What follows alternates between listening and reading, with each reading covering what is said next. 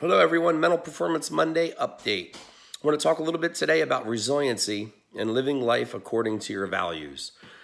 So one thing that we all know is true is if we're living life according to our values, then typically our quality of life goes up, our happiness will increase, and overall we'll be more successful.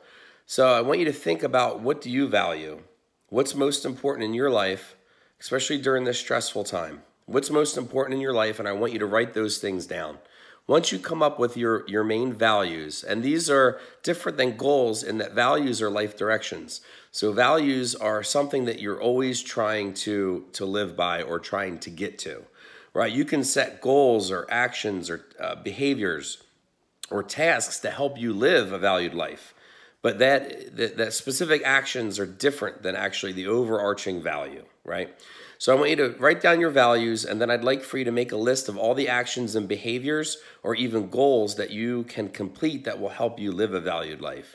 For example, let's say if being the best parent that you can be is a value, then as long as you are a parent, you can continue to live life according to that value, and you can set goals and actions every day that will help you move in that direction. Now let's say that being the best worker is another value that you have, right? So a lot of people experience that challenge of, how do I juggle home life and work life, right? It's a very challenging balance, especially right now, because a lot of parents are actually, serving as the teacher at home and homeschooling.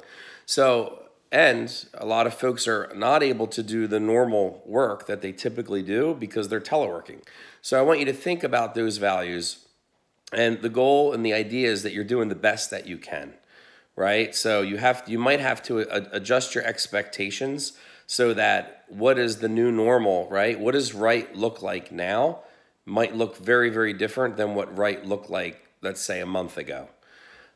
So try to focus on the values and living life according to your values when you have a competing value. So you have to be the best parent you can be, and you have the best worker that you can be, right? You're going to have to make some sacrifices there, and it is a juggling act, like most of life, right? We're trying to do the best that we can with what we have.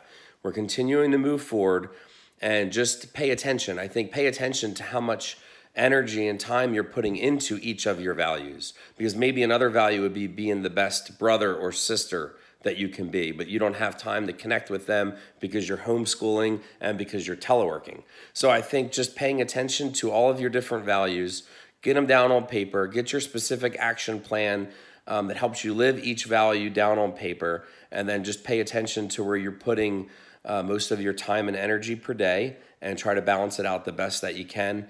I'm certain that you're doing an awesome job. Please keep it up and reach out if you need anything. Thanks.